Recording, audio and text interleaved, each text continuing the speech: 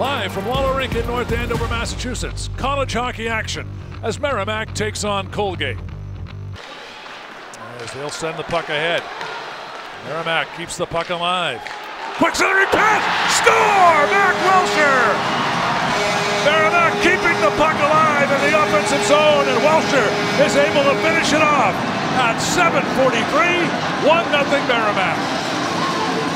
Merrimack in the middle of a line change here. This is a real good look. You'll see the puck comes down to, I believe that was Jeffries there along the boards, and he's able to find Welsher, a good look in front, and Welsher on the backhand flips it past Guylander. Not too much Guylander could do there. Zivlak sends it to the far wall. That's it. The penalty is up. Both teams 0 for 1 on the power play. Big collision at center.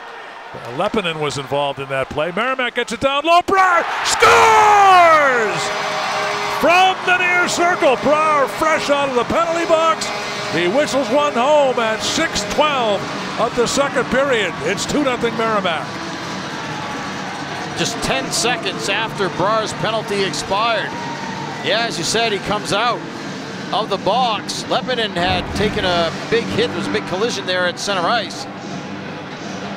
The puck came around. You see, boy, did he give up the body to make a play.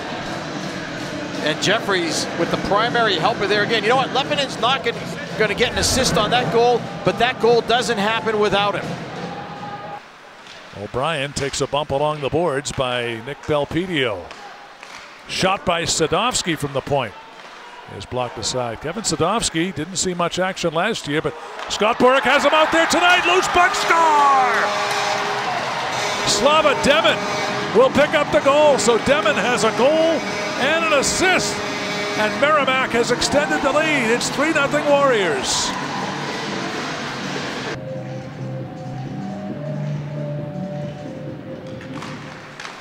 And a quick face-off win, score!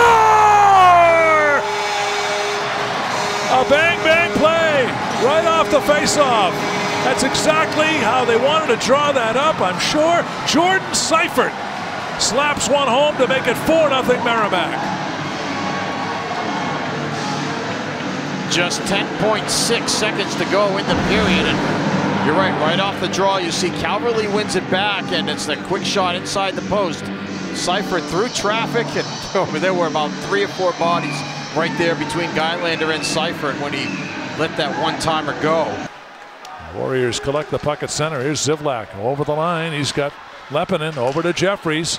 Jeffries cross ice. Zivlak has to chase that one a little bit. From the point, shot deflected. Lepinen knocks it down with the glove and scores! Ottoville Lepinen picks up his first goal as a Warrior. This one comes at 9:02 of the third, and Merrimack now up 5-0. So the Warriors able to win the draw. They have possession of it. Time will expire here at Lawler Rink, and it's the second career shutout for Zachary Bourguil, and he's all smiles. The Warriors post the victory, and they're out to salute Bourguil, who stopped every shot that headed his way tonight, Mike.